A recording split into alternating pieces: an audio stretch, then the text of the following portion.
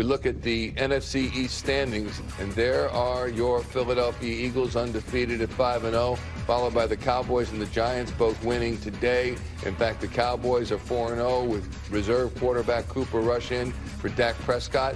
There was some thought that Prescott would come in next week. That's being tamped down a little bit. And then the Commanders. Just let's flip 4-1. What do you get? 1-4. Because it's Wednesday.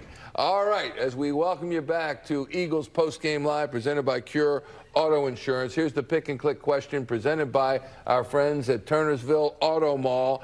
Are you worried about the rest of this division? Are you worried about the rest of the NFC East? NBCSportsPhiladelphia.com/pick-and-click. Barrett Brooks, are you? I mean, it's not necessarily worried, but you have to respect the people that are in your division. You know, you could be 5-0, 6-0, 7-0, but when you go against division foe, you just have to go out there ready to play. Because I was on a worst team ever, played against division foe, and beat the better of the team. So it really just depends on how you approach it. Now, looking at this division, I mean, 5-0, that's unbelievable. And when I was looking, I said I would be happy to be 3-2, 4-1 at this point when I looked at the record. But this, 5-0 is definitely great for this team to be. Ruben, what do you think? Yeah, I think you certainly kind of take them seriously until you beat them each a couple times. We'll know a lot more Sunday night, but the Giants are the one that really, I mean, I knew Dallas was really good. Didn't know Cooper Rush was going to play this well. Hasn't thrown a pick since he came in. But the Giants surprised me. I didn't think they'd be on the field with the Packers. They look pretty good. Yes, defensively, they're very quick. They don't have a lot going for them offensively. Kind of just run the ball with Saquon, run the ball with broken plays with the quarterback. But he gets the thing, been getting the job done. That defense is legit. Yeah, the defense looks good. Yes. So are you worried about yes, one? I am worried. Both of them, or one more than the other? And I would probably agree with Rube here. Watching that game this morning, the Giants beating the Green Bay Packers over in London, it was a very impressive win. They're behind 10 points. They come back in that game. Hey, they're not pretty. Their defense is much, much improved. Saquon Barkley, he's Saquon Barkley. He's going to make plays. But they're finding a way to win under Brian Daboll. So, they're playing better football. Dallas is a good football team.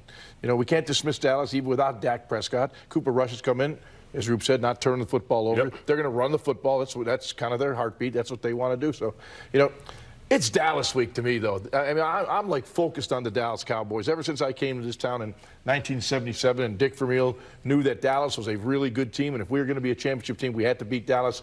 It was just we're just bred kind of like this. We got to hate Dallas, and we got to beat Dallas. And at least in 1981, we won the NFC Championship game against the Cowboys.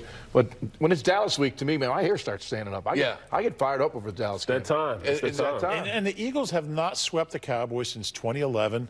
They've lost 4 or 5, the last 5 at home against the Cowboys. So they got some work to do to show that they can beat this team. Also, there's one other thing, a little twist to this, is that the following week is a bye week. So you don't want a loss to sit with until Pittsburgh comes in the following week after the bye. You just don't want a home division loss, period. Yeah, but if you can go 6-0 going into the bye and then get ready for the Pittsburgh Steelers, lost again today. They're struggling big time, got wiped out. Here's Jason Kelsey with the media in the locker room.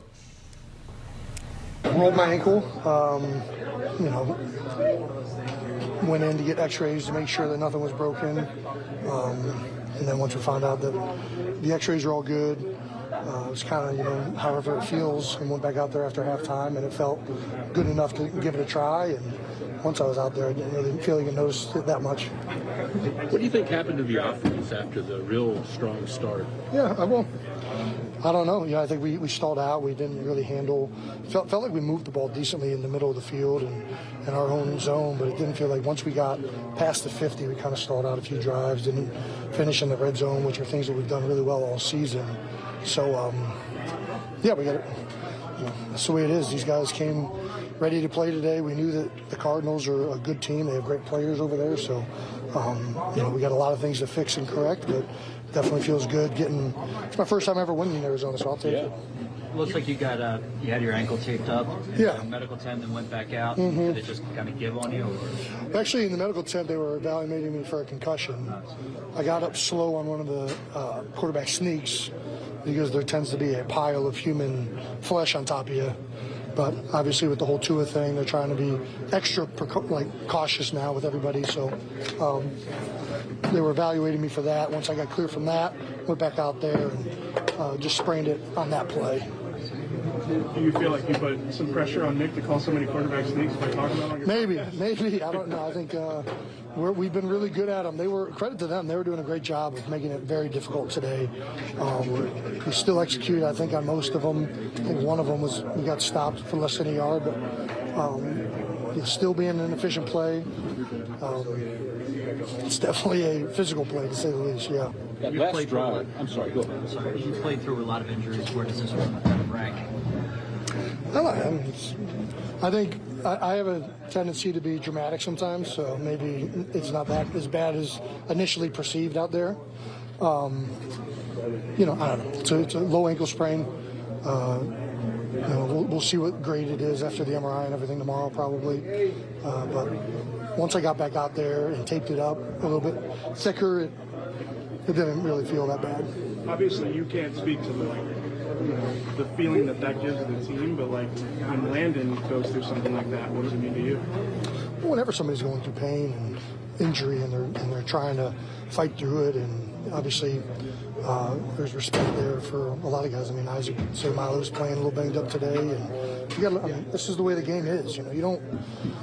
It's a luxury to play a game without something going on in this league. So, especially up front. So, there's certainly a lot of respect for guys that try to get out there and play with their teammates, and as long as they can do it effectively. Hey, tell me about that drive. The last drive. Points. Yeah. I think I lost count, but at some point it was like 12 runs and 14 plays or something. Yeah, we finally got the run game going. It took us 3.5 quarters, but I think we got some very conducive looks. We got some really good blocking. The backs ran it very well. Kind of kicking ourselves for not being able to do that all game, honestly. But we've shown a few weeks, we can run the ball when we need to, and that's a good trait. And to take up that much time, wish we would have finished it with a touchdown there. Again, stalled out in the red zone. But that's the way it goes sometimes. At what point on that drive did you